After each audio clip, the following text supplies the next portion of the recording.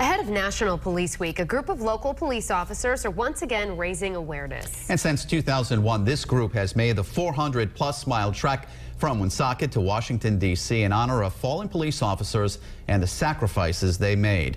Eyewitness News reporter Rosie Woods has more details on the annual walk from the Blackstone Valley Mobile Newsroom in Woonsocket.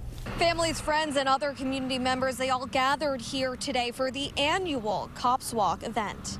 13 Woonsocket police officers are packed up and ready to go, walking 450 miles from Rhode Island to Washington, D.C. this week. You run 4 miles at a time, so everybody runs 4 miles around the clock. You rotate out.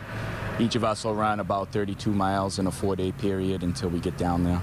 Cops Walk, an effort started in 2001, supports the families of law enforcement officers killed in the line of duty. Well, Concerns of Police Survivors is the charity that we donate to, and the charity exists to support families of law enforcement officers that have been killed in the line of duty. Since 2001, the Woonsocket police have raised over $140,000 for the concerns of police survivors nationwide. But now the local team is focused on raising money for the New England chapter.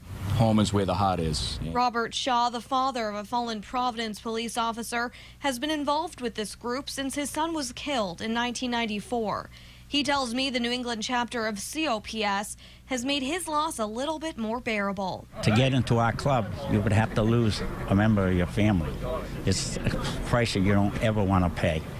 The 13 officers announced today that they have raised $26,000 this year. That's the most they've ever raised in 1 year.